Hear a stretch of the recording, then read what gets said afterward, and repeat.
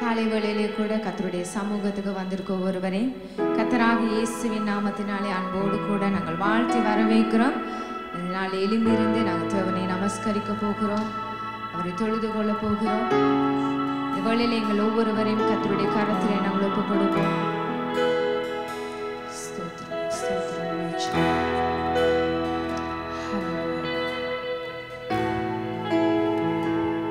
நன்றி, நன்றி, நன்றி சுவாமி. வல்லமையுள்ள கர்த்தராக இருக்கிற சுவாமி, இந்த காலை வேளையிலே சுவாமி உடைய சனமாக ஆண்டவரே சுவாமி உடைய சமூகத்தில் எங்களை அழைத்தபடியால் உமக்கு ஸ்தோத்திரங்களை செலுத்துகிறோம் அப்பா.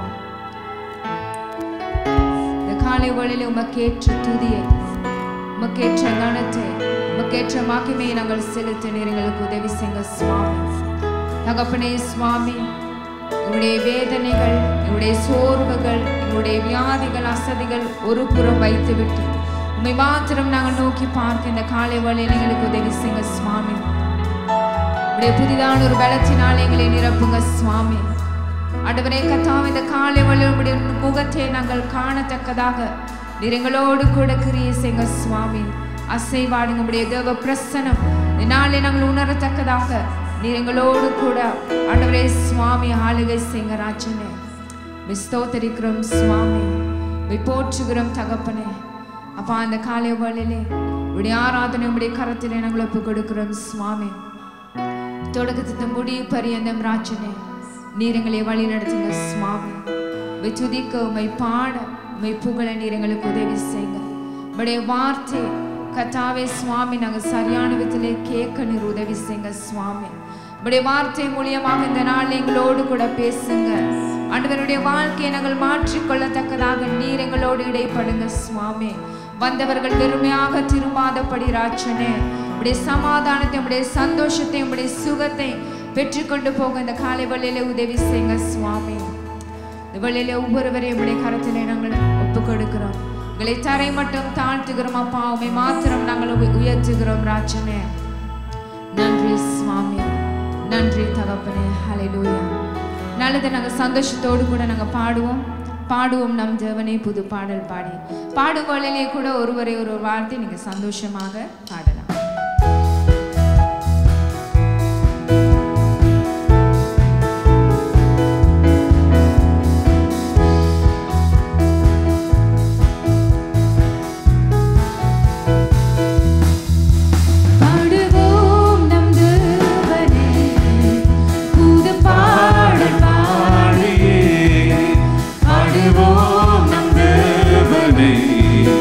புது பாடல் பாடி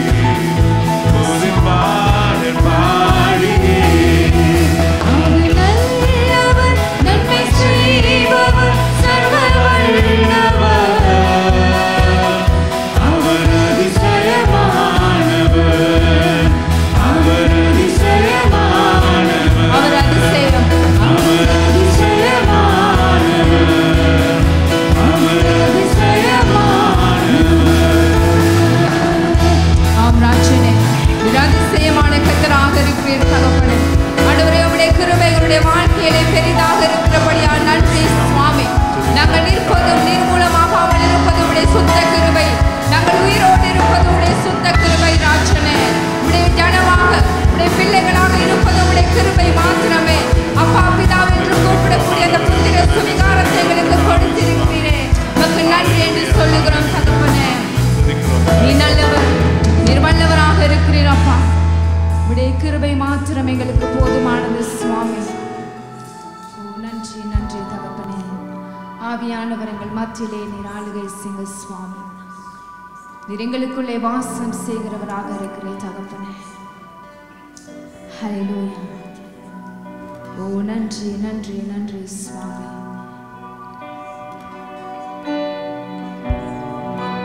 நீர் எப்பொழுதும் எங்களை விட்டு விலகாத கர்த்தராக இருக்கிறீர்.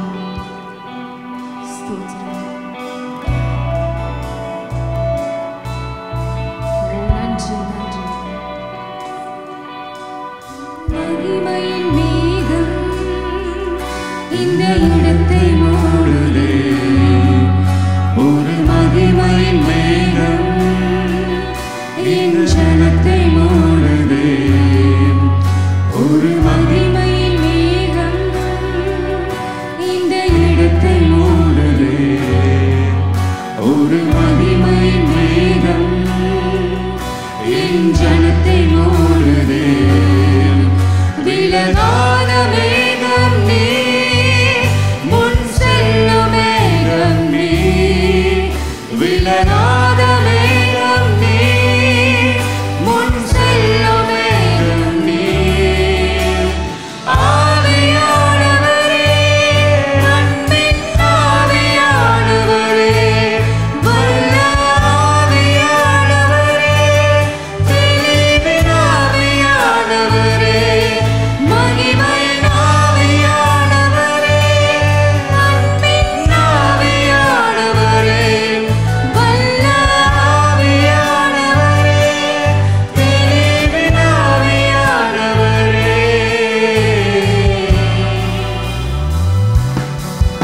என் பேச்சில, என் மூச்சில, என் சொல்லில, என் செயலில கலந்திருக்கீங்க.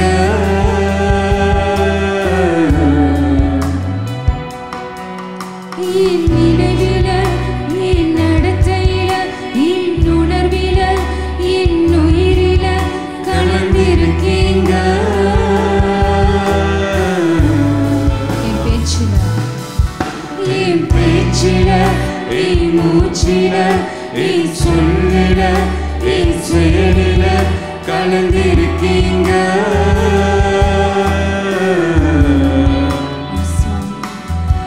என் நினைவில, என் நடத்தையில, என் உணர்வில, என் உயிரில கலந்திருக்கீங்க.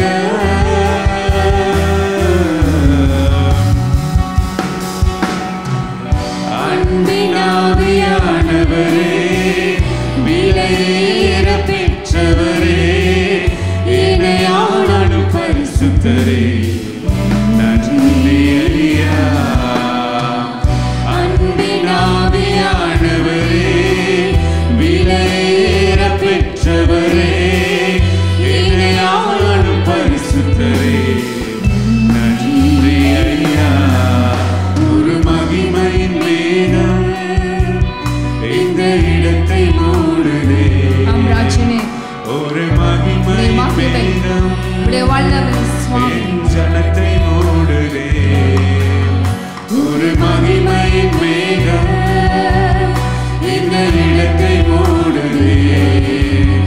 ஒரு மகிமையின் மேகம் என் ஜனத்தை மூடுதே. விலகாத மேகம் நீ, முன் செல்லும் மேகம் நீ. விலகாத மேகம் நீ, முன் செல்லும் மேகம்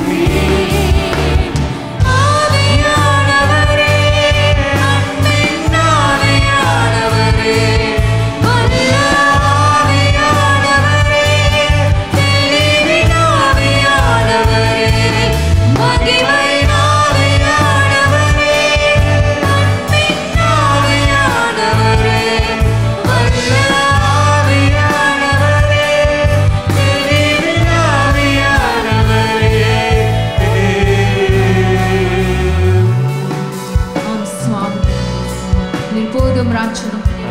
உடைய பிரசன்னம் மாத்திரம் என்னுடைய வாழ்க்கைக்கு போதுமானதாக இருக்கு சுவாமி. நீ ஸ்தோத்திரிக்கிறோம் ராஜனே.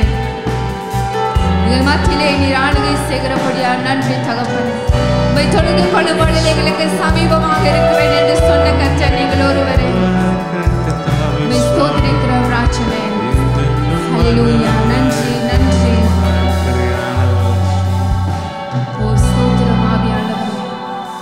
எங்களை தேற்றுகிற கர்த்தராக இருக்கிறீர் சுவாமி. ஹல்லேலூயா. உடைய வேதனைகள் உடைய கண்ணீர்களை மாற்றுகிற கர்த்தர். ஹல்லேலூயா. நன்றி நன்றி சுவாமி. ஓ நன்றி தகப்பனே.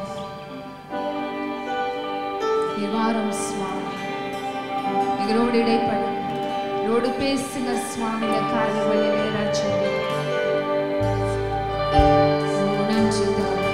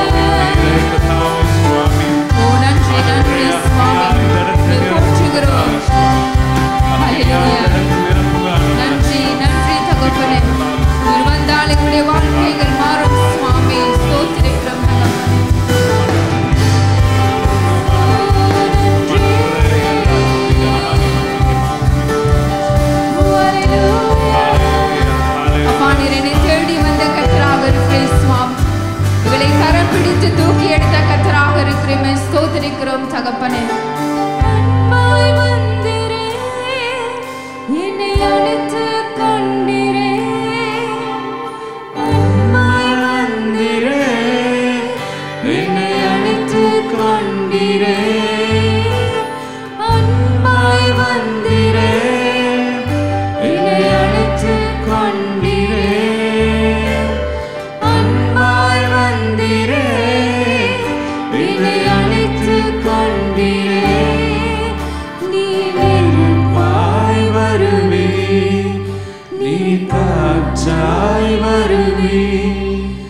நீரக்கினியாய் வருவே நீரன்பாக வருவே. ஸ்தோத்திரம் ராஜனே, உமது அன்பு மாத்திரம் எங்களுக்கு போதுமானதாக இருக்கு சுவாமி. உம்முடைய கிருபை, உம்முடைய தயவு, உம்முடைய இரக்கம் எங்களுடைய வாழ்க்கையிலே பெரிதாக இருக்கிறபடியா நன்றி சுவாமி. ஆண்டவரே, எங்களை கரம் பிடித்து ஆண்டவரே எங்களை நடத்துகிற கர்த்தராக இருக்கிற சுவாமி. மரண பரியந்தம் நீர் எங்களோடு கூட துணை நீக்கிற கர்த்தராக இருக்கிற சுவாமி. என்னுடைய வாழ்க்கையில நீர் செய்கிற ஒவ்வொரு நன்மைகளுக்காக நன்றி. ஒரு தாயை போல நீர் எங்களை தேற்றுகிறீர், தகப்பனை போல எங்களை சுமக்குகிறீர். தகப்பனே, நீர் போதும் அப்பா எங்களுடைய வாழ்க்கைக்கு. ஆண்டவரே, என்ன கஷ்டங்கள் துன்பங்கள் வந்தாலும் நீர் எங்களுக்கு முன்பதாக இருக்கிறீர். தகப்பனே, நீர் அழைத்தவரோ உண்மை உள்ளவர், நீர் அழைத்தவரோ வாக்கு மாறாத கர்த்தராக இருக்கிறீர். நீர் எங்களுடைய வாழ்க்கைக்கு வழியும் சத்தியமும் ஜீவனுமாய் இருக்கிறீர் அப்பா. ஸ்தோத்திரிக்கிறோம் அப்பா. நன்றி நன்றி ராஜனே. ஹல்லேலூயா. தேவனுடைய சமூகத்தை தேடி வந்த தேவ பிள்ளைகள் அனைவருக்கும் இனிய காலை வணக்கத்தோடு உங்கள் அனைவரையும் இந்த இணையதளத்துக்கு அன்போடு கூட வரவேற்கின்றோம்.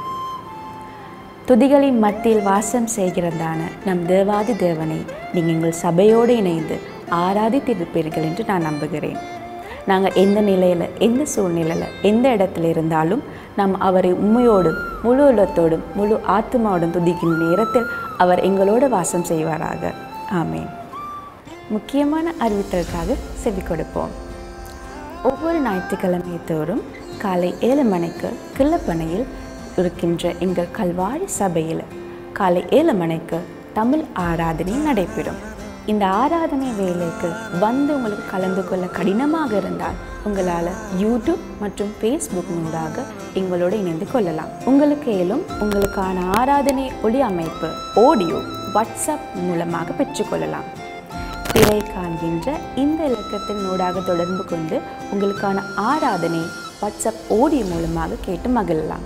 பிரியமானவர்களே, அதே போல் உங்களுக்கான முக்கியமான ஜெப தேவைகள் இருந்தால் இந்த வாட்ஸ்அப் ஊடாக இணைந்து கொண்டு உங்கள் ஜெப குறிப்புகளை எங்களுக்கு அணுகவும். உங்களுக்காக தேவ பிள்ளைகள் ஜெபத்தின் வழிநடத்தலுக்காக காத்து கொண்டிருக்கிறார்கள். அதே போல் குடும்பமாக இணைந்து ஜெபிக்க, தேவனை ஆராதிக்க, தேவனுடைய வார்த்தைக்கு செவி சாய்க்க ஒவ்வொரு வியாழக்கிழமை மாலை 6:30 மணிக்கு எங்களோடு இணையுங்கள். தேவனை ஆராதிப்பதில் மகத்துவமான காரியங்களை கற்றுக் கொடுத்தது தாவீது. எனவே தாவீது நானும் என்ற தாவீதின் ஆராதனை நேரத்துக்கு உங்களை மிகவும் அன்போடு கூட வரவேற்கின்றோம். ஒவ்வொரு வெள்ளிக்கிழமை தோறும் மாலை 7 மணிக்கு எங்கள் இணையதளத்தில் நடைபெறும். எனவே தேவனை ஆராதிக்க, அவரை தொழுது கொள்ள உங்களை அன்போடு கூட வரவேற்கின்றோம். இப்பொழுது தேவன் உங்களுக்காக வைத்திருக்கிற ஆவிக்குரிய மன்னா தேவனுடைய செய்திக்காக நாங்கள் அனைவரும் செவிசாய்ப்போம். நன்றி. கர்த்தர் உங்களை ஆசீர்வதிப்பாராக. நன்றி.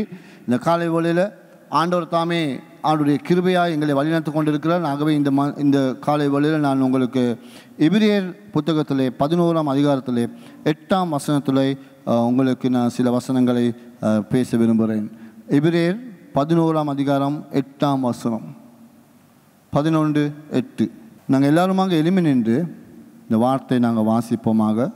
விசுவாசத்தினாலே ஆபிரகாம் தான் சுதந்திரமாய் பெறப்போகிற இடத்திற்கு போகும்படிக்கு அழைத்த பொழுது கீழ்ப்பணிந்து தான் போகும் இடம் என்னதென்று அறியாமல் புறப்பட்டு போனான். ஆபிரகாமை குறித்து நாங்கள் பார்க்குறோம். அவர் ஆண்டவருடைய சன்னிதானத்திலே ஆண்டவருக்கு கீழ்ப்படைந்து தான் எங்கே போகிறான் என்று அறியாமல் புறப்பட்டு போனார். ஆண்டவர் மேல் அப்படி ஒரு விசுவாசமாய் வைத்து போனார்.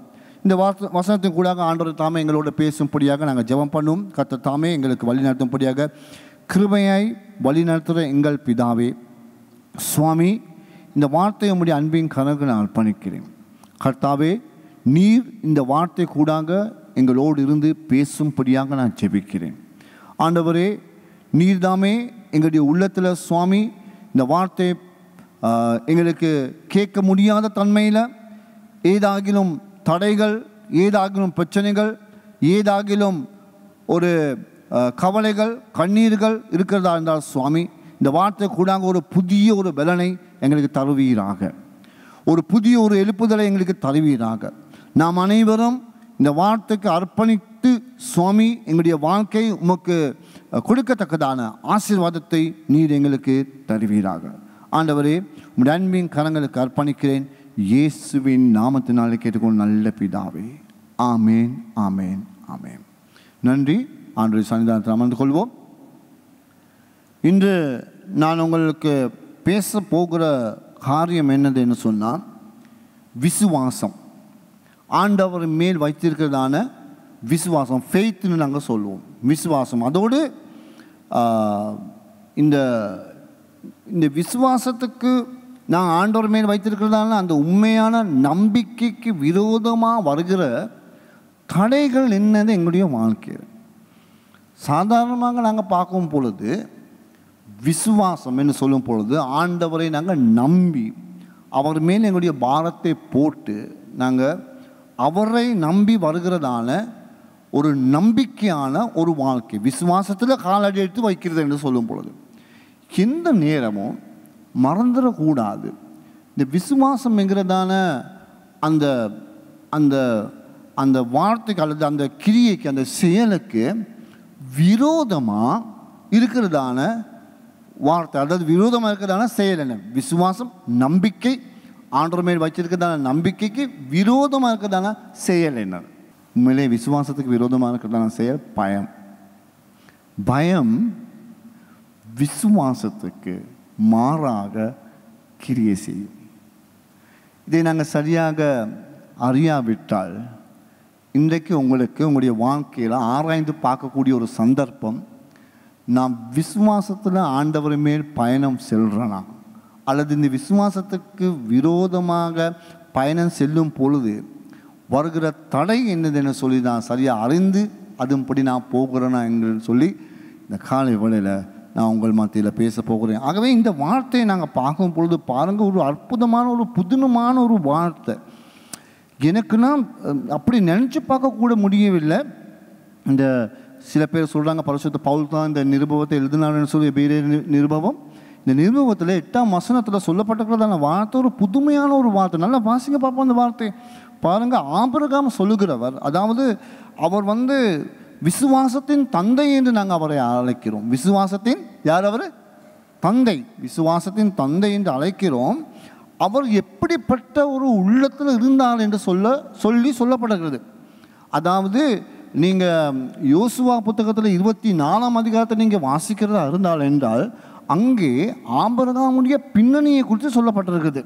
அதாவது அவர் எந்த ஊரில் இருந்தார், அவர் எங்கே வாசம் செய்தார், அவர் பாபிலோனின் தேசத்தில் போன்ற இடத்தில் அவர் வாழ்ந்தார், அவர் ஒரு அந்நிய மதத்தில் சேர்ந்தவராக இருந்தார், அவர் அந்நிய தெய்வங்களை வணங்கி கொண்டிருந்தார், அநேக விசுவாசங்கள் மத்தியில் அவர் இயற்கையான விசுவாசங்கள் மத்தியில் தன்னுடைய மூல பொருளாக ஒரு மைய பொருளாக எடுத்துக்கொண்டு அதை வணங்கி கொண்டு இருக்கிற ஒரு மனிதனை ஆண்டவர் அழைக்கிறார். சரியா? ஆண்டவர் அழைக்கிறார். அதாவது ஆண்டவர் மேல் அவ்வளோ பெருசாக ஒரு நம்பிக்கை இல்லாத பட்சத்தில், அந்த மாதிரி ஒரு சூழ்நிலையில் ஆண்டவர் இவரை அழைக்கிறார். அதுதான் இந்த பாருங்கள், விசுவாசத்தினாலே ஆபிரகாம் தான் சுதந்திரமாக பெற போகிற இடத்துக்கு போகும்படி அழைக்கப்பட்ட போது, அதாவது அவரை அழைக்கும் போது அவர் எப்படி வந்தார்னு சொல்லி பாருங்கள். நல்ல வசனம் தெளிவாக சொல்வது, கீழ்ப்படிந்தார். ஆண்டவரே, அவர் அந்த நேரத்தில் அவர் தொடப்பட்டார். அதாவது அவருடைய வாழ்க்கை மாறினது, அவருடைய மனம் மாறினது, உள்ளம் மாறினது, அவருடைய நோக்கம் மாறினது, அவருடைய இலக்கு மாறினது, எல்லாமே மாறினது, அவருடைய குடும்பம் மாறினது, அவருடைய வாழ்க்கை அப்படி மாறினது. கீழ்ப்படிந்தார். அவர் நல்ல ஒரு ஐஸ்வர்யவானாக இருந்தார், நல்ல செல்வந்தமாக வாழ்ந்தார், எல்லாத்தையும் விட்டுட்டார், கீழ்ப்படிந்தார். இந்த ஆண்டவர் மெய்யான கடவுள் என்று அவர் புரிந்து கொண்டார். இந்த ஆண்டவர் தான் எனக்கு, அவர் இல்லாமல் எனக்கு ஒரு வழி இல்லைன்னு சொல்லி அவர் தெரிஞ்சு கொண்டார். இந்த ஆண்டவர் மேல் தான் எனக்கு பரிபூர்ணமான நம்பிக்கை உண்டு என்பதை அவர் புரிந்தார். அப்படி புரிந்து கொண்டு பாருங்க, கீழ்ப்படிந்து சொல்லும் பொழுது அதுதான் கீழ்ப்படிந்தால் என்று சொல்லும் சரியான வார்த்தைக்கு அர்த்தம் என்னன்னு சொன்னால், கீழ்ப்படிவு சொல்றதை செய்கிறது மட்டுமல்ல.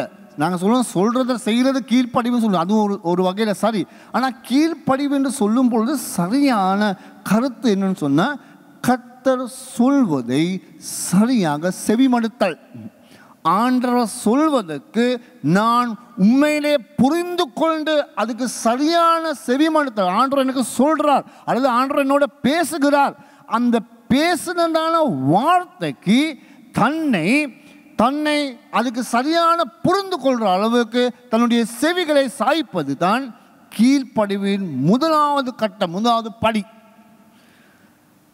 இன்றைக்கு நாங்கள் சொல்வதை சரியாக கேட்காமல் இருந்தால், அப்படி நாங்கள் சரியாக கேட்காவிட்டால் கீழ்ப்படிவு இல்லைங்கிறதான ஒரு அர்த்தம். ஆகவே இந்த பாருங்கள், அவர் கீழ்ப்படினான்னு சொன்னால் ஆண்டவர் சொன்னதை சரியாக புரிந்து கொண்டார். யார் இந்த ஆண்டவர்? யார் இந்த ஆண்டவர்? உலகத்தையும் அண்ட சராசங்களையும் படைத்து நம்மோட வாசம் பண்ணுகிற ஜீவனுள்ள ஆண்டவர். ஹல்லேலூயா! எத்தனை பேர் விசுவாசிக்கிறீங்க? ஆமென். நம்முடைய ஆண்டவர் அண்ட சராசங்களை படைத்து இன்றைக்கும் உயிரோட ஜீவனோடு இருக்கிற பெரிய மகா பரிசுத்தமான தேவன். ஹல்லேலூயா! அந்த தேவனுக்கு இந்த உலகத்தில் இருக்கிற சகல தெய்வங்களுக்கு மேலான உயர்ந்த மட்டத்தில் இருக்கிற, அவருக்கு ஒப்பான ஒருத்தரும் இல்லாத இடத்துல அவர் இருக்கிற அந்த தெய்வத்துக்கு ஆபிரகாம் கீழ்ப்படிந்தார். அந்த தெய்வத்துடைய சத்தத்தை அவர் சரியாக கேட்டார். தான் போகும் இடம் என்னதென்று அறியாமலும் தெரியாமல் புறப்பட்டு போனார். பாருங்க, நாங்கள் எல்லாருக்குமே போகிற இடம் என்று சரியாக சொன்னா தான், சரியாக சொன்னால், அநேகர் சொல்லுவாங்க சரியாக சொல்ல இல்லை, சரியாக சொன்னா தான் எங்களுக்கு செய்யலாம். போகும் இடம் என்னதென்று அறியாமல், கொஞ்சம் யோசித்து பாருங்கள். அவருக்கு ஒரு குடும்பம் இருக்குது. அவருக்குன்னா எந்த ஒரு சாதாரணமாக அந்த அவர் அழைக்கும் பொழுது அவருக்கு அவருடைய பின்னணியில் ஏதோ ஒரு பிரச்சனைகள், பொருளாதார பிரச்சனைகள், அப்படிப்பட்ட பிரச்சனைகள், பல பிரச்சனைகள் அவருக்கு ஒன்றுமே இருக்கல. அவர் வாழ்ந்த விதத்தை பார்க்கும்பொழுது அவர் நல்ல ஒரு ஐஸ்வர்யனாக வாழ்ந்தார். அப்போ இந்த ஆண்டவர் அழைக்கும் பொழுது தான் போகிற இடம் என்னதுன்னு தெரியாது. எங்கே போகிறது? யாராவது கிட்ட எங்கே பண்ணி போகிற தெரியாது, என்ன செய்ய போகிற தெரியாது, ஒன்றுமே தெரியாமல் மனுஷன் ஒரு போகிறதா இருந்தால் நாங்கள் எப்படி பார்ப்போம்? அவனை எப்படி? உனக்கு இந்த மூளை இல்லையா? யாரோ ஒருத்தர் சொன்னான்னு சொல்லி நீ போகிற, உன் குடும்பத்தையும் கூப்பிட்டுக்கிட்டு, எல்லாத்தையும் விட்டு உன் தேசத்தை விட்டு உன் குடும்பத்தை விட்டு எல்லாத்தையும் விட்டு நீ போகிறன்னு சொல்லி நாங்கள் கேட்போம் இல்லையா?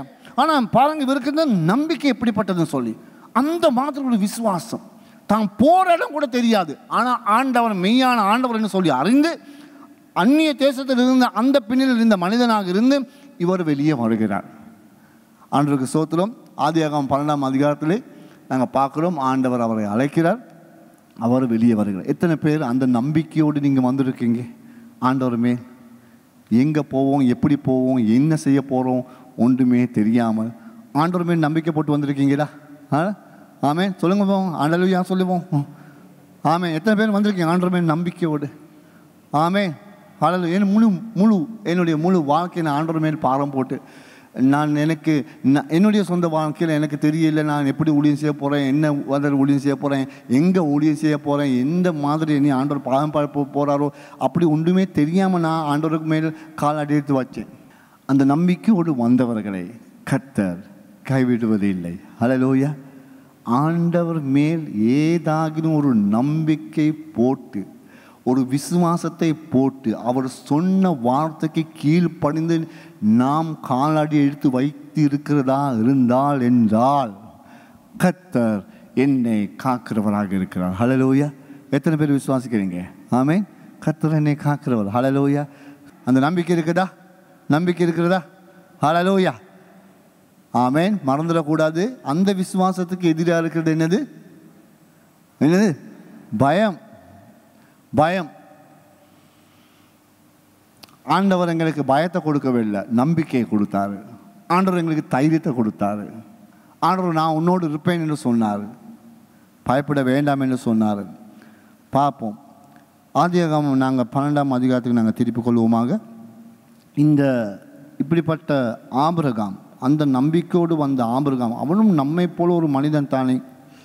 ஆனால் நம்முடைய வாழ்க்கையில் இந்த நம்பிக்கையோடு வந்து ஆதியாகமம் 12ஆம் அதிகாரத்தில் அப்படி அழைக்கும் பொழுது எல்லாத்தையும் விட்டு அவர் தன்னுடைய தேசத்தை, தன்னுடைய குடும்பத்தை அல்லது தன்னுடைய குடும்பத்தை பின்னணியை எல்லாத்தையும் விட்டுவிட்டு அவர் சாராளையும் கூப்பிட்டு கொண்டு, தன்னுடைய மனைவியையும் கூப்பிட்டு கொண்டு ஆண்டவரை நோக்கி வருகிறார். நீங்கள் 12ஆம் அதிகாரத்தில் வரும் பொழுது 8ஆம் வசனத்துக்கு நாங்கள் வரும் பொழுது அங்கே அந்த இடத்துல விட்டு அவர் வந்தான். பெத்தேல் என்கிறதான இடத்துக்கு அவர் பெத்தேலுக்கு வந்து அங்கே அவர் இருக்கிறார். அங்கே இருக்கும் பொழுது கர்த்தருக்கு ஒரு பலிபீடம் கட்டி ஆண்டவரை இனிமேலும் போகிறதுக்கு அவர் தெரியாது. அதாவது எந்த இடத்துக்கு அவர் போகிறாருன்னு இன்னும் தெரியாது. அங்கே இப்படி போய்கொண்டே இருக்கிறார். எங்கே போய் ஆண்டவர் நிற்க சொல்கிறாரோ அந்த இடத்துல நிற்கிறார். நின்று அந்த இடத்துல ஆண்டவருக்கு நன்றி செலுத்துகிறார். பலிபீடம் கட்டி ஆண்டவரை தொழுது கொள்கிறாரு, ஆண்டவரை துதிக்கிறார். இப்படி இந்த போகிறதான இந்த பாதையில் இந்த தேசத்தில் தனக்கு இன்னும் தெரியாது, எங்கள் இடத்துல தான் நிற்க போகிறான்னு சொல்லி சரியாக தெரியாது. ஆனால் ஒரு தேசத்துக்கு வரும்பொழுது அவன் சொல்கிறான், இந்த தேசத்தை நான் அவனுக்கு தரப்போகிறேன்னு சொல்லி. சரியா? கானான் தேசத்துக்கு வரும்பொழுது அவன் சொல்கிறேன், நான் இந்த தேசத்துக்கு உடனே தரப்போகிறேன்னு சொல்லி. 10ஆம் வசனம் நாங்கள் வாசிப்போம். அந்த தேசத்தில் இவர் வந்து இருக்கும் பொழுது அந்த தேசத்திலே பஞ்சம் உண்டாயிற்று. என்னது உண்டாயிற்று? என்னது உண்டாயிற்று? பஞ்சம் உண்டாயிற்று. அந்த தேசத்தில் பஞ்சம் உண்டாயிற்று. தான் ஆண்டவர் மேல் நம்பிக்கையாக இருந்து கீழ்ப்படிந்து ஆண்டவருக்கு தன்னுடைய வாழ்க்கையை அர்ப்பணித்து வந்த ஆபிரகாம் முகம் கொடுக்கிறாரு. தேசத்திலே ஒரு பஞ்சம், ஒரு தனக்கு விரோதமாக நடக்கிறதான ஒரு செயல், தனக்கு ஒரு பிரச்சனை. பஞ்சம் என்று சொல்லும் பொழுது பொருளாதார ரீதியாக அது பாதிக்கப்படும், தேசத்துக்கு பாதிக்கப்படும், உணவு சாப்பிட்ற வசதிக்கு எல்லாமே இல்லாமல் போகும். தேசத்தில் பல பிரச்சனைகளுக்கு அவங்க முகம் கொடுக்க வேண்டியதாக இருக்கிறது. இந்த நம்பிக்கையோடு வந்த ஆபிரகாமுக்கு இந்த தேசத்திலே அவருக்கு எதிராய் தன்னால் அல்லது தான் எதிர்பார்க்காத விதத்திலே தனக்கு ஒரு காரியத்துக்கு முகம் கொடுக்க வேண்டியதாக இருந்தது. தான் எதிர்பார்க்காத நிலைமைக்கு முகம் கொடுக்க வேண்டியதாக இருந்தது. ஆனால் நான் உங்களுக்கு சொல்ல விரும்புகிறேன், ஆண்டவர் என்னை அழைத்தார் என்றால் அதுக்கு நான் சரியாக கீழ்ப்படிந்து வரதா இருந்தால் என்றால் என்ன செய்யக்கூடாது? என்ன நடக்கக்கூடாது? எங்களுடைய வாழ்க்கையில் பயப்படக்கூடாது. பயப்படக்கூடாது, மனம் கலங்கி போகக்கூடாது. காரணம் என்ன? அப்படி அந்த நம்பிக்கையோடு தான் இவர் வந்தார். அந்த நம்பிக்கையோடு தான் எல்லாத்தையும் விட்டு இந்த ஆண்டவர் மேல் நம்பிக்கை இருந்து வந்தார். கொஞ்சம் யோசித்து பாருங்கள், எல்லாம் வசதியாக இருக்கிற மனுஷன் ஆண்டவர் அழைக்கும் போது எல்லாத்தையும் விட்டு நம்பிக்கையோடு வரும் பொழுது அவருடைய போகிறதான பாதையில் ஒரு பஞ்சம் உண்டாயிட்டு. பஞ்சம் உண்டாகும் பொழுது சாதாரணமாக இன்றைக்கு உங்களுடைய வாழ்க்கையில் ஆண்டவருமே நம்பிக்கை வச்சு நீங்கள் வருகிறதான பாதையில் இன்றைக்கு பஞ்சம் இல்லாமல் இருந்தாலும் கூட ஏதோ ஒரு எதிர்ப்பு, ஏதோ ஒரு சவால், ஏதோ ஒரு விசுவாசத்தை இழக்கத்தக்கதான, நம்பிக்கை உடைந்து போகத்தக்கதாக யதார்த்தமாக உங்களுடைய வாழ்க்கையில் ஒரு சூறாவளி காற்று போல ஏதோ ஒரு தீவிரமான உங்களுடைய வாழ்க்கை பாதிக்கப்படக்கூடிய ஒரு பிரச்சனை உங்களுடைய குடும்பத்தில் உங்களுடைய சொந்த வாழ்க்கை இன்றைக்கு இருந்து கொண்டிருக்கலாம். அதில் தான் நாங்கள் போய் கொண்டிருக்கிறோம். அப்படி போகிற வேளையில் என்ன எங்களுக்கு வரும்? என்ன வரும்? பயம் வரும். ஆண்டவர் எங்களை கைவிட்டுட்டாரா? என்னடா ஆண்டவர் எனக்கு சொல்லலையே, நான் உன்னை பார்த்துக்கொள்றேன்னு தான் சொல்லி அழைச்சாரு, ஆனால் இந்த இடத்துக்கு வரும்பொழுது இப்படி ஒரு பிரச்சனை வந்திருக்குதே சொல்லி ஒரு பயம் எங்களை ஆட்டி படைக்கிறதான நிலைமைக்கு நாங்கள் தள்ளப்படுவோம். ஒரு பயம் எங்களை சூழும், ஒரு பயம் எங்களுடைய தாக்கும். ஆண்டவருடைய பாதையில் போகும் பொழுது அந்த பயம் என்கிறத நான் தாக்கும் பொழுது இதோ பாருங்கள், இந்த விசுவாசத்துக்கு வருகிறதான முதலாவது தடை. அப்புறம் பாருங்கள், ஆபிரகாம் என்ன செய்கிறாரு? அந்த தேசத்திலே பஞ்சம் உண்டாயிட்டு, தேசத்திலே பஞ்சம் கொடியதாக இருந்தபடியால் ஆபிரகாம் எகிப்து தேசத்துக்கு போகும்படி அவ்விடத்துக்கு போனான். இங்கே முதலாவது தடை என்னன்னு சொன்னால், நான் விசுவாசிக்கிறேன், என்னை அழைத்தவர் உண்மையுள்ளவர், அவர் மாறாதவர், நேற்று மீண்டும் எப்பொழுதுமே அவர் மாறாமல் என்னை காக்கிறவராக இருக்கிறார். அதாவது நான் பிறக்கிறதுக்கு முன்பதாகவே, உண்மையிலே சொல்ல போனால் இந்த உலக தோட்டத்துக்கு முன்பதாகவே என்னை அழைத்தவர், நான் எங்கே போய் எந்த இடத்துல நிற்க போகிறேன்னு சொல்லி அறிந்தவர், என்னுடைய கடந்த காலம், நிகழ்காலம், எதிர்காலத்தை அறிந்த தேவன் என்னோடு இருக்கிறார் என்கிறதான அந்த நம்பிக்கை என்னுடைய வாழ்க்கையில் இருந்தால் என்றால் நான் விசுவாசிக்கிறேன், பிரச்சனைகள் சவால்கள் அல்லது என்னுடைய வாழ்க்கையில் வருகிறதான எனக்கு விரோதமாக வருகிறதான காரியங்கள் ஏதாக என்ன பிரச்சனை இருந்தாலும் உண்மையிலே ஆபிரகாம் சரியாக இருந்தால் என்றால், அது அவன் ஆண்டவருக்கு முன்பதாக சரியாக இருந்தால் என்றால், உண்மையிலே நீங்களும் நானும் அந்த இடத்துல இருக்கிறதா இருந்தால் நாங்கள் எடுக்க வேண்டிய தீர்மானம் என்ன? எங்களுடைய ஞானமோ, எங்களுடைய பலத்தையோ, எங்களுடைய அறிவோ, எங்களுடைய சித்தத்தையோ எல்லாத்தையும் விட்டு அழைத்த தேவனுக்கு முன்பதாக முழங்கால் இட்டு ஆண்டவரை நோக்கி பார்க்கணும். ஆண்டவரே, உண்மை நம்பி வந்தேன் ஐயா, நீர் தான் எனக்கு எல்லாமே என்று சொல்லி நான் வந்தேன். ஆனால் பாருங்களேன், எனக்கு போக முடியாத ஒரு சூழ்நிலை. எப்படி நான் என்னையை காத்துக்கொள்வேன்? என் குடும்பத்தை எப்படி நான் காத்துக்கொள்வேன்? இந்த தேசத்தில் ஒரு பெரிதான ஒரு பிரச்சனையாக இருக்குதே, பொருளாதார பிரச்சனையாக இருக்கே, என்னுடைய கையிலையும் ஒன்றும் இல்லையே, எப்படி நான் போகணும்? என்னுடைய அழைத்த தேவனுக்கு முன்பதாக நாங்கள் முழங்காலிட்டு அவருடைய சித்தத்தை தேடுதா இருந்தால் என்றால் ஆண்டவர் சொல்லுவார், நான் இந்த பஞ்சம் மத்தியில், இந்த வேதனை மத்தியில், இந்த துன்பம் மத்தியில், இந்த நோயினுடைய மத்தியில், இந்த போராட்டம் மத்தியில், இந்த தனிமையை மத்தியில் உன்னை நான் கொண்டு போக விதத்தை நீ காம்பா என்று சொல்லி ஆண்டவர் சொல்லியிருப்பார். ஆனால் அந்த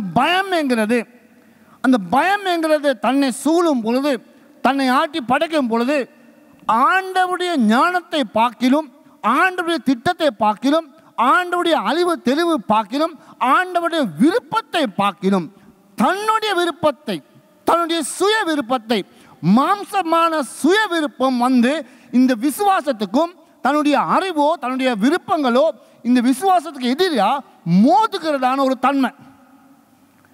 அல்லது என்னுடைய சித்தமா ஆண்டுடைய சித்தமா?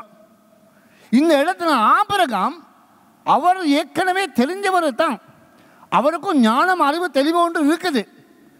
அந்த இடத்துல ஆண்டவருடைய அறிவை பார்க்கிலும், ஆண்டவருடைய தெளிவை பார்க்கிலும் தான் சிந்தித்து, தன்னுடைய சுய சித்தத்தினாலே சிந்தித்து தான் திட்டமிடுறார். எகிப்து தேசத்துக்கு போனால் நான் காத்து என்னை நல்லா செழிப்பாக எனக்கு வாழ முடியும் என்கிறதான சிந்தனை. அன்னையுடைய வாழ்க்கையில் ஆண்டவருடைய வழியை தப்பி தவறி திசை மாறி போகிறதுக்கு காரணம், ஆண்டவருக்கு பார்க்க, ஆண்டவருக்கு மேலே நானும் கடவுள் தான்.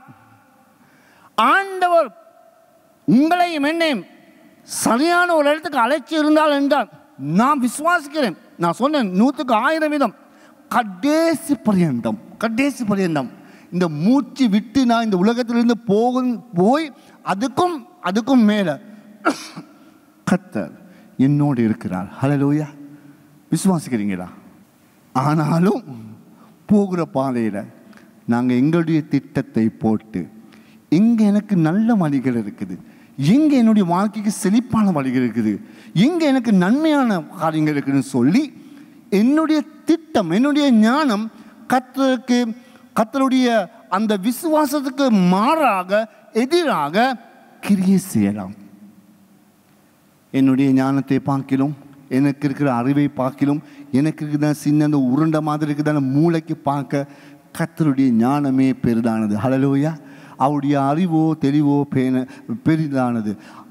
உங்களையும் என்னையும் அவர் அழைச்சிருந்தார் என்றால் அவருக்கு தெரியாதா போகிற பாதையில் நீ இந்த பிரச்சனைக்கு நீ சம்பவிப்ப, இந்த பிரச்சனைக்கு நீ முகம் கொடுப்ப, அதுக்கு இப்படி தான் போகணும்னு சொல்லி அவருக்கு வழி தெரியாதா? தெரியும். ஆனாலும் நான் என்ன செய்வேன்? அவருக்கு தெரியாது. அதெல்லாம் இந்த நிலையில் இந்த ஆண்டவருக்கு தெரியுமா நான் என்ன செய்யணும்னு சொல்லி? அதில் நான் திட்டமிடணும்.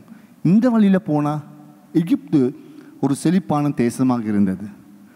அப்புறம் இந்த தேசத்துக்கு போகிறதுக்கு அவர் திட்டமிட்டார். இந்த முதலாவது தடவை ஆண்டுடைய ஞானத்தை பார்க்கிறோம், தன்னுடைய ஞானம் பெரிதானது என்று சொல்லி யோசித்து ஆண்டோடைய வழிக்கு விரோதமாக இப்படி செஞ்சால் நல்லோம், இந்த விதத்தில் போனால் நல்லோம் என்று சிந்தித்து தேவனுடைய திட்டத்தை விரோதமாக, அதை தேவன் எதிர்பார்க்குற தன்மை விரோதமாக நாங்கள் வழி தவறி போகிறவர்களாக இருக்கலாம். இந்த காலை வேளையில் கொஞ்சம் யோசித்து பார்ப்போம். நீங்கள் போகிறதான பாதை எப்படி உங்களை திசை திருப்புகிறது, எந்த வழிக்கு உங்களை அனுப்புறது, எப்படி அனுப்புறது, அது உங்களுடைய சித்தமா அல்லது தேவனுடைய சித்தமா? நான் விசுவாசிக்கிறேன் தேவன் என்னை அழைச்சி இருக்கிறதா இருந்தால் நான் அந்த இடத்துல, ஆண்டவரே என்னாலே தெரியாத ஆண்டவரை, இந்த பிரச்சனைக்கு நான் எப்படி முகம் கொடுக்கணும், நான் என்ன செய்ய வேண்டும் என்று சொல்லி எனக்கு கொஞ்சம் வழி நடத்துங்கன்னு சொல்லி சொன்னான். அந்த தேசத்திலிருந்து சரியா, அந்த தேசத்திலிருந்து எல்லாத்தையும் விட்டு விட்டு ஆபிரகாம் வந்து இந்த போகிற பாதையில் நடுவில் அவனுடைய சித்தத்தை போட்டு அவன் வெளியே போகிறதா இருந்தால் கொஞ்சம் யோசித்து பாருங்க. ஆண்டவர் அழைத்தவர் உண்மை உள்ளவராக சொல்லி விசுவாசத்தின் நம்பிக்கையோடு வந்த நாங்களும் கூட நடுப்பாதையில் 1 வருஷமா இருக்கலாம், 2 வருஷமா இருக்கலாம், 3 வருஷமா இருக்கலாம், 10 வருஷமா இருக்கலாம், நடுப்பாதையில் வாழ்க்கையை தவறி நாங்கள் போகிறதா இருக்கலாம். கர்த்தருக்கு முன்பதாக எங்களை அர்ப்பணிக்கணும். அவருடைய சத்தத்துக்கு நாங்கள் சரியாக செவி மடுத்தணும். இந்த சூழ்நிலையும் ஆண்டவரே நான் என்ன செய்ய வேண்டும், என்ன செய்ய வேண்டும்? கர்த்தர் எங்களோடு இருந்து வழி நடத்துகிறவராக இருக்கிறார். ஹல்லேலூயா. அவருடைய கிருபை மேலானது. ஹல்லேலூயா. அப்புறம் பாருங்கள், அவன் எகிப்து தேசத்துக்கு சமீபமாய் வந்தபோது தான் மனைவி சாராளை பார்த்து, நீ பார்வைக்கு அழகான ஸ்திரீ என்று அறிவேன்.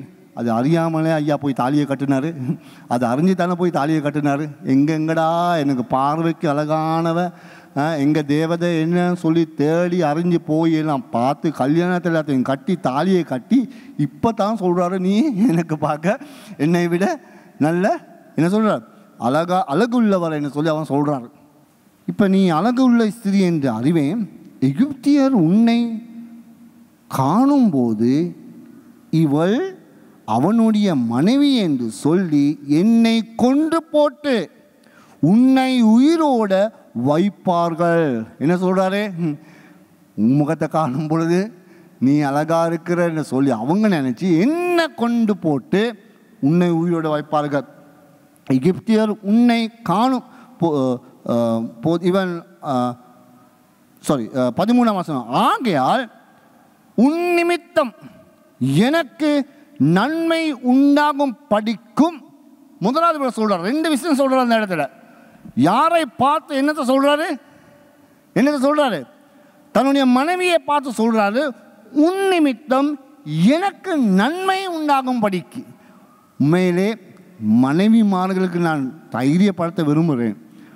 மனைவிமார்கள் கூடாகத்தான் அநேக ஆண்களுக்கு நன்மை உண்டாகும். ஆமென்.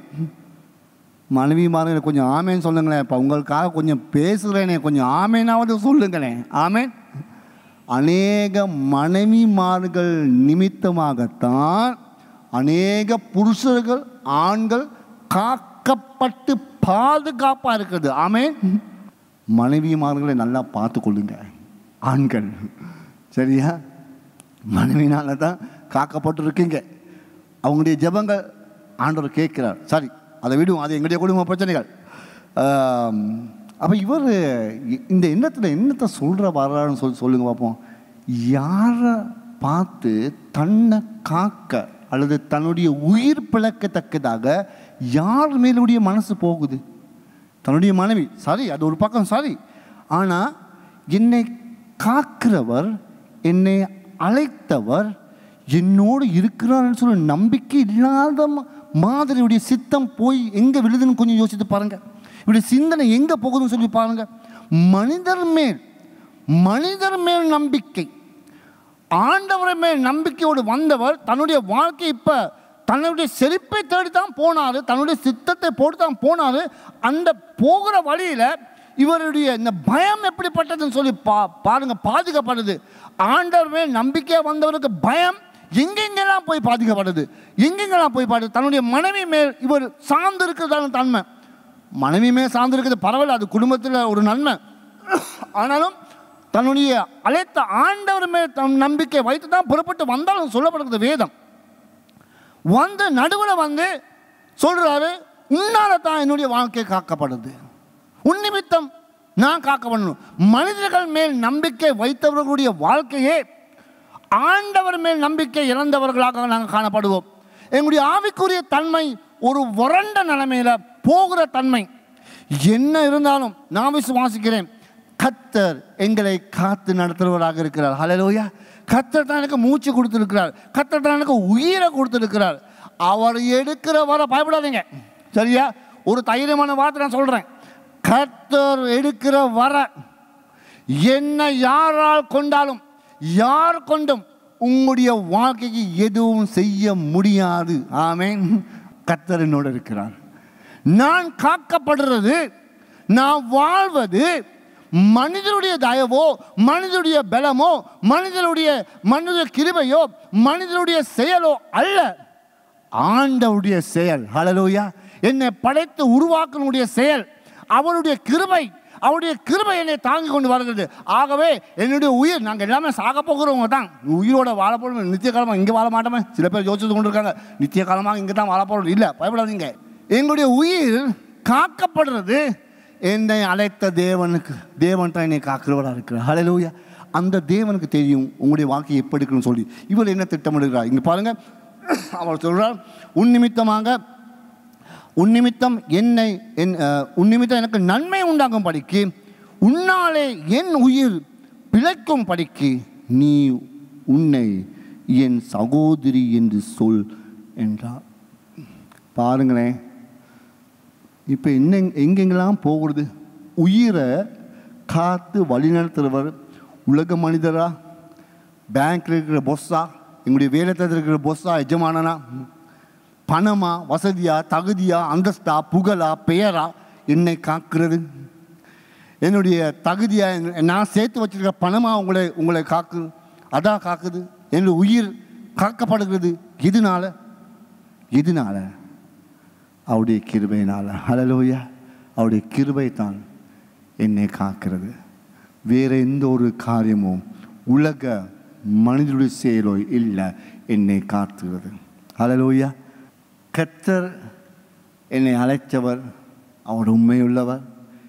என்ன சவால் மத்தியிலையும் அவர் என்னை காத்து கொண்டு போகிறவராக இருக்கிறார். ஹல்லேலூயா. எந்த சவால் மத்தியிலும் இன்றைக்கு உங்களுடைய வாழ்க்கையில் கண்ணீர்களோ கவலைகளோ, நாங்கள் யோசிப்போம், எங்கேயாவது இருந்து எனக்கு இவர் இறக்கம் காட்ட மாட்டாரா, இந்த இடத்துல இறக்கம் காட்ட மாட்டாரா. இப்போ பாருங்கள், இந்த விசுவாசத்தின் தந்தையாகிய இந்த ஆபிரகாமு எங்கே போய் விழுகிறார்னு சொல்லி யார் மேல் சார்ந்திருக்கிறார்? தன்னோட உயிரை காக்கும்படி யார் மேலே சார்ந்திருக்கிறார்? தனக்கு ஜீவனை, தனக்கு நன்மை நடக்கும்படியாக யார் மேலே சார்ந்திருக்கிறார்? இதோ தன்னுடைய திட்டத்தின்படி போனார். எங்கே போயிருக்கிறார்? எங்கே விழுந்திருக்கிறார்? எந்த இடத்துல நம்பிக்கை போயிருக்கிறார்? எந்த இடத்துல பயம் அவருடைய தாக்கமாக இருந்திருக்குன்னு கொஞ்சம் யோசித்து பாருங்கள். கர்த்தரிடத்தில் நாங்களும் கூட அப்படித்தான். இந்த போகிறதான வேலையில் சில நேரத்தில் எங்களுடைய வாழ்க்கையும் கூட அநேக இடங்களில் நாங்கள் போய் சிக்கி கொண்டிருக்கும் பொழுது யாராவது வந்து எனக்கு உதவி செய்வாங்களா, எனக்கு ஆறுதல் காமிக்கிறது யாராவது இருப்பாங்களா, எனக்கு ஆறுதல் காமிக்கணும் யாரும் இல்லை, யார் மேலாக நான் சார்ந்து இருப்பது என்று சொல்லி நீங்கள் யோசிக்கலாம். பணமோ வசதியோ பலனோ தகுதியோ இந்த உலகத்தில் அந்தஸ்தோ புகழோ ஒன்றுமே கிடையாது.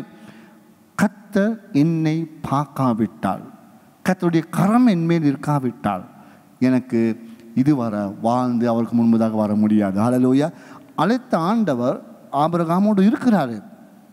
அழைத்த ஆண்டவர் என்னை காக்கிறதுக்கு காத்து கொண்டிருக்கிறார், என்னை போஷிக்கிறதுக்கு காத்து கொண்டிருக்கிறார், என்னை வழிநடத்துறதுக்கு காத்து கொண்டிருக்கிறார். மேகம் போல் என்னை தூக்கி சுமக்கிறதுக்கு காத்து கொண்டிருக்கிறார்.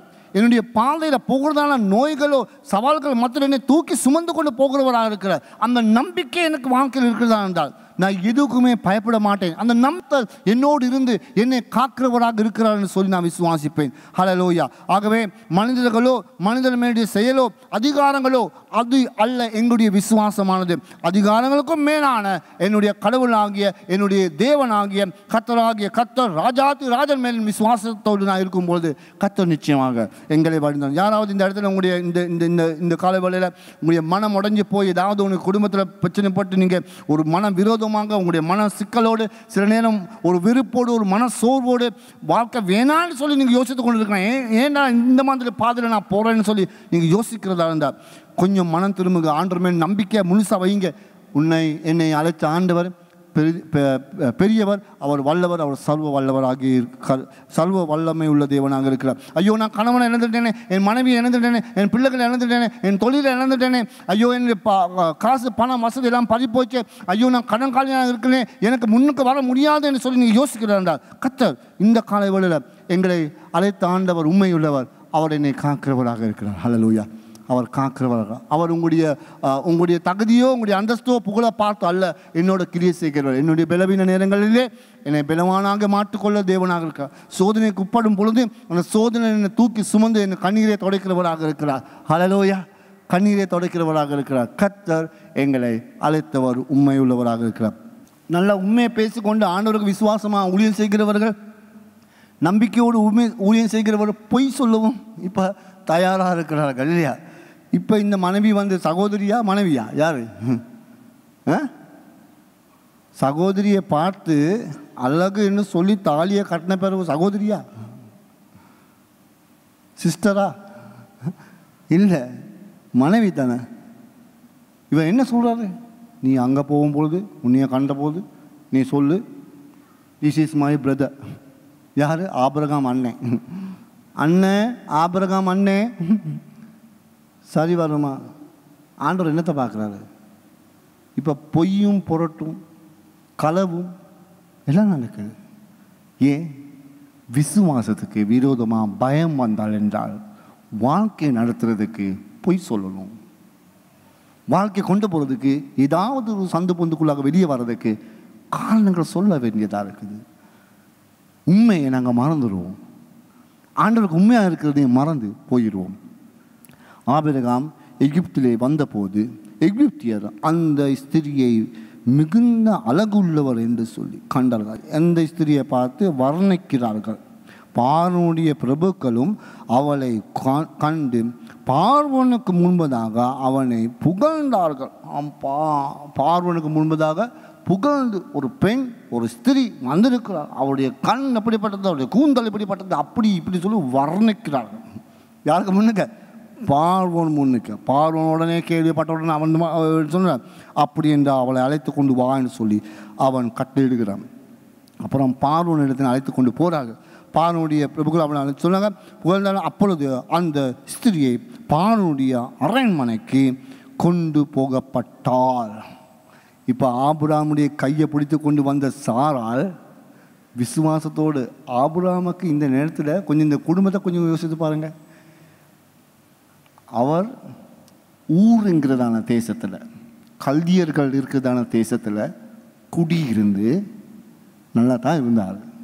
சரியா? நல்லா இருந்து அவருக்கு ஆண்டவர் பேசுகிறார். பேசி ஒரு கானான் தேசத்துக்கு போ, நான் உன்னை பிளத்த ஜாந்தியாக்குன்னு சொல்லி சொன்னார்.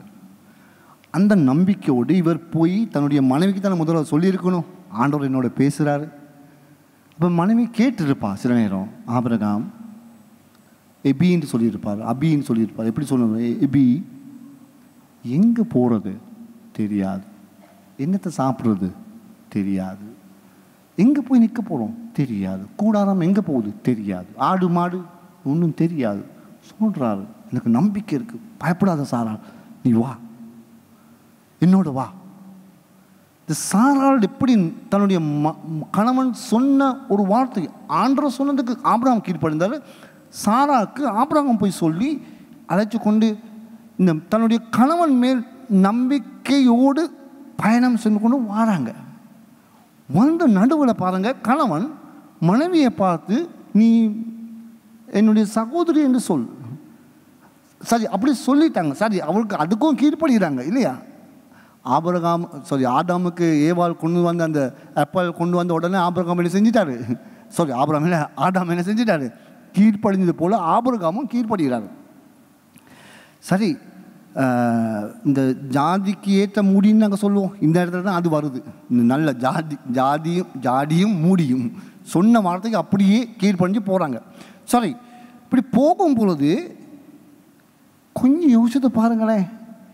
இன்னும் ஒருத்தன் தன்னுடைய மனைவியை கையை பிடிச்சி கொண்டு போகிறான். நடுவில் வந்து இந்த குடும்பத்தில் ஏதோ ஒரு பிரிவினை, ஒரு தாக்கம். இந்த நேரம் இந்த மனைவி ஆபிரகாமை பார்த்து என்னத்தை யோசிச்சிருப்பா? அவருடைய கடவுளை பார்த்து என்ன யோசிச்சிருப்பா? நான் சொன்னேனே உனக்கு இதெல்லாம் தேவையான்னு சொல்லி கேட்டிருக்க மாட்டாளா? உனக்கு தேவையா இதெல்லாம்? நீ எனக்கு உடன்படிக்கை இட்டு கடைசி மட்டும் நான் உன்னை காப்பேன்னு சொல்லி, நான் உன்னை பார்த்துக்கொள்வேன்னு சொல்லி சொன்னேன். இப்போ நடுவில் வாரி கொண்டு போகிறேன், நடுவில் கைவிட்டுட்டு போகிறேன்னு சொல்லி அந்த குடும்பத்தில் எப்படி இருக்கும்? சரி, ஆபிரகாம் அப்படி சொன்னதுக்கு ஆபிரகாம் நிம்மதியாக இருந்திருப்பாரா? மனம் எப்படி போயிருக்கும்? எந்த இடத்துல மனம் இருந்திருக்கும்? இந்த நேரத்தில் ஆண்டவரா, மனைவியா, குடும்பமா, ஆண்டுடைய திட்டமா, ஆண்டுடைய நோக்கமா எதை நான் போகிறது, எங்கே போகிறது ஆண்டவரே? நான் ஆண்டவருடைய உண்மையை நம்பி நான் வந்தேன். இப்போ என்னுடைய குடும்பத்துக்கு இப்படி ஒரு சூழ்நிலை பாதிக்கப்படுது, இப்பொழுது நான் எங்கே போகிறது ஆண்டவரே சொல்லி தவிச்சிருப்பார். மனவேதனை இருக்கும். பார்வனுக்கு எதிராக நிற்க முடியாது, பார்வனுக்கு மாறாக நிற்க முடியாது. இருந்தாலும் கழுத்து போயிடும். கழுத்து போகிறதுக்கு பயம், உயிர் வாழும் சொல்லி பயம். ஆனால் எல்லாம் படைத்த எனக்கு உயிர் கொடுக்கிற கிருபை உள்ளவர், என்னை பார்த்து நடத்துகிறவர் என்னோடு இருக்கிறாருங்கிறத நான் பயம் இல்லாமல் போயிட்டு, அந்த பயம் இன்றைக்கு இல்லை. பார்வோனுக்கு பயந்தான் ஆபிரகாம் ஏன் இந்த ஆண்டவருக்கு பயப்படக்கூடாது? இந்த உலகத்துக்கு நீங்கள் பயப்படுறோம், நாங்கள் உலக செயலுக்கு பயப்படுறோம், தொழிலுக்கு பயப்படுறோம், கல்விக்கு பயப்படுறோம். கல்வி இல்லாமல் ஒன்றும் நடக்க முடியாது, பணம் இல்லாமல் ஒன்றும் நடக்க முடியாது, தகுதி இல்லாமல் ஒன்றும் நடக்க முடியாது. அதுக்கு நாங்கள் பயப்படுறோம். சாப்பிடுறது எப்படி, உயிர் வாழ்வது எப்படி, பயம். ஆனால் பார்வோனுக்கு மேலான கடவுள், உயிரை கொடுக்கிற கடவுளுக்கு பயமின்றி செயல் நடக்குது. ஆகவே அதனால இன்றைக்கு உலகத்தில் நடக்கிறதான காரியம் என்னன்னு சொன்னால், நல்லா சிந்திச்சு பார்த்தா அது குழப்பமான ஒரு மனத்தில் மனம் ஒட்டைந்த தரம், சாகிறதா வாழ்வதான்னு சொல்லி தெரியாத ஒரு தன்மை. ஆள நடு தள்ளப்பட்ட ஒரு மனிதனை போல இவன் தனிமையாக இருக்கிறான். இப்பொழுது வாழ்க்கையில் கடவுளும் இல்லை, யாரும் இல்லை, அந்த சூழ்நிலைக்கு தள்ளப்பட்டு. ஆனால் என் தேவன் என்னோடு இருக்கிறார். ஹல்லேலூயா, ஹல்லேலூயா. சாராளை பார்த்து கொண்டிருக்கிறார்.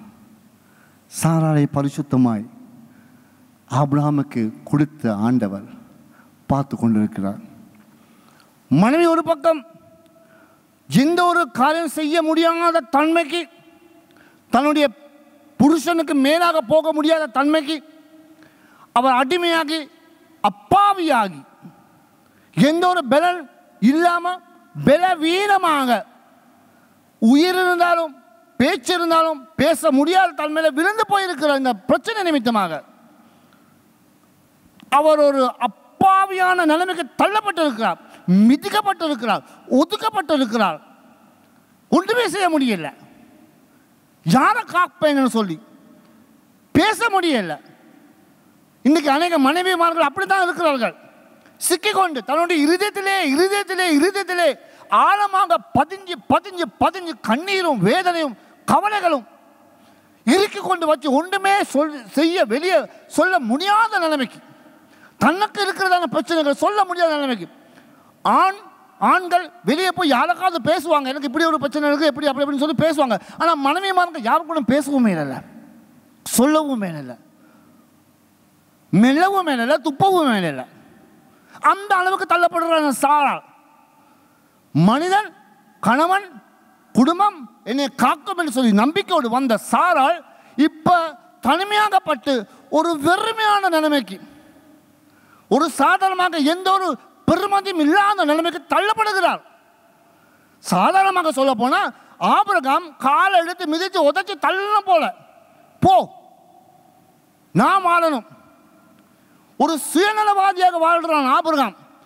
பயம் விசுவாசத்துக்கு எதிராக வரும்பொழுது சுயம் தன்னை தாக்கும். நான் வாழ்ந்தா போதும். இன்னைக்கு அநேகர் சாத்தான் இந்த அளவுக்கு எங்களை தள்ளுவான். நீ மட்டும் வாழு, நீ மட்டும் நல்லா இரு, உன் குடும்பம் நல்லா இருக்கணும், நீ இந்த சபையில் நாங்கள் இருப்போம், நாங்கள் நல்லா இருந்தால் போதும், நாங்கள் மேலே வரணும், நாங்கள் முன்னுக்கு வரணும். நாங்கள் எங்களை ஆண்டவர் அப்படி இல்லை அழைச்சிருக்கிறார், அந்த அளவுக்கு அழைச்சிருக்கிறார். ஆனால் நான் சொல்ல விரும்புகிறேன், இந்த இடத்துல துன்பப்பட்டு, துயரப்பட்டு, வேதனைப்பட்டு, தள்ளப்பட்டு, ஒதுக்கப்பட்டு, மிதிப்பட்டு என்னை படைச்ச ஆண்டவர் சாராளோடைய போகிறார். எங்கே போகிறார்? அரண்மனைக்கு போகிறார். பார்வனுடைய அரண்மனைக்கு சாராள் பக்கத்தில் இருக்கிறார். இந்த மனுஷன் செஞ்ச காரியத்தை பாருங்களே. பலவீனமாக இருக்கிறவர் பக்கத்திலே, நோய் நொடியாக இருக்கிற பக்கத்திலே, ஒன்றும் செய்ய முடியாத தன்மையாக சிக்கப்பட்டு வெளியே வர முடியாத இருக்கிற பக்கத்திலே கர்த்தர் உயிரோடு இருக்கிறார். ஹல்லேலூயா, உயிரோடு இருக்கிறார். உங்கள் அருகிலே என் ஆண்டவர் இருக்கிறார். பலவீனமாய் தாங்க முடியாத நிலைமையில் தள்ளப்பட்டிருக்கீங்களாமா? பலவீனமாக கண்ணீரை துடைக்கிறதுக்கு யாருமே சொல்லி தனிமையில் தள்ளப்பட்டிருக்கீங்களா? என்னுடைய மனதில் இருக்கிற வேதனை, என் உள்ளத்தில் இருக்கிற துன்பம் வெளியே சொல்ல முடியாத நிலைமையில் தள்ளப்பட்டிருக்கீங்களா? வெக்கமாக இருக்கா? சொன்னா வெக்கம். அந்த நிலைமைக்கு தள்ளப்பட்டிருக்கீங்களா? பயப்படாதீங்க. கர்த்தர் உங்கள் அருகிலே இருக்கிறார். ஜீவனுள்ள தேவன் இருக்கிறார். கர்த்தர் சாராள் மத்தியில் இருக்கிறார். அவளோடு போனாள். ஆகானுடைய மனைவியாகிய சாராள் நிமித்தம் கர்த்தர் பார்வோனுடைய அவன் வீட்டாரையும் மகா வாதையினாலே அடித்தார். அப்பொழுது பார்வோன் ஆபிரகாமை அழைத்து, நீ எனக்கு ஏன் இப்படி செய்தாய்? இவள் உன் மனைவி என்று நீ எனக்கு அறியாம போனதென்ன? இவளை உன் சகோதரி என்று நீ சொல்ல வேண்டுவது என்ன? இவளை நான் எனக்கு மனைவியாக்கு கொண்டிருப்பேனே. இதோ உன் மனைவியை, இவளை அழைத்து கொண்டு போ என்று சொன்னான். கர்த்தர் என்னை விட்டு போகாதவர். ஹல்லேலூயா. என்னை விட்டு போகாதவர். அவர் என்னோடு இருக்கிறார். ஹல்லேலூயா. என் மூச்சு போனாலும், என் பேச்சு போனாலும், என் உயிர் போனாலும், நான் பலவீனமாக இருந்தாலும் என்னை விட்டு போகாதவர் என்னோடு இருக்கிறார். ஹல்லேலூயா. அவர் ஜீவனுள்ள ஆண்டவராக இருக்கிறார். சாராள் மேல் இருந்தார். ஆகவே தீவிரமாய் சபையில் எழுப்புதல் உண்டாகிறது என்றால் நாங்கள் எழும்பி இந்த ஆண்டவர் மேல் நம்பிக்கையோடு வாழ்கிறவர்களாக மாறணும். பயமின்றி என்ன சோதனை, என்ன துன்பங்கள், என்ன துயரம் வந்தாலும், எனக்கு என்னை தாக்குதலான காரியங்கள் இதெல்லாம் மிதிச்சு என் கர்த்தர் என்னோடு இருக்கிறார். விசுவாசமாக இருக்கும். ஆண்டவர் என்னோடு இருக்கிறார். அதுவே போதும் எனக்கு. அந்த பலவீனமான நேரத்தில் சாராள் பக்கத்தில் இருந்து ஆண்டவர் காண்பிச்சார். நான் ஜீவனுள்ளவன், உன்னை அழைக்கும் போதும் இருந்தேன், உன் பாதையில் இருந்தேன், அரண்மனையிலேயும் அந்நியருடைய அரண்மனையிலேயும் நான் நிற்கிறேன்னு சொல்லி ஆண்டவர் உணர்த்தினார் ஆபிரகாமுக்கு. ஆபிரகாம், ஆண்டவரே என்னை மன்னிச்சிருங்க ஆண்டவரே, நீங்கள் பெரியவங்க, இது போதும்னு சொல்லி தன்னுடைய மனைவியை கூப்பிட்டு கொண்டு போகிறார். ஹல்லேலூயா. எனக்காக கையை நீட்டி ரத்தம் சிந்தின ஆண்டவர் இன்னைக்கும் தயாராக இருக்கிறார். எனக்கு நடுவராக இருந்து எனக்காக பகிர்ந்து பேசுறதுக்கு. ஹல்லேலூயா. உங்களுக்காக, உங்களுடைய குடும்பத்துக்காக, உங்கள் பிரச்சனை முன்னுக்காக இருந்து பேசுறதுக்கு அவர் தயாராக இருக்கிறார். ஹல்லேலூயா. ஆகவே இந்த காலை வேளையில் எங்களை நாங்கள் தாழ்த்துவோம். ஆண்டவர் மேல் நம்பிக்கையோடு ஆண்டவரை நாங்கள் விசுவாசமாக சொல்லுவோம். ஆண்டவரே, நான் உண்மை நம்புகிறேன். ஆண்டவரே, ஆதாரமே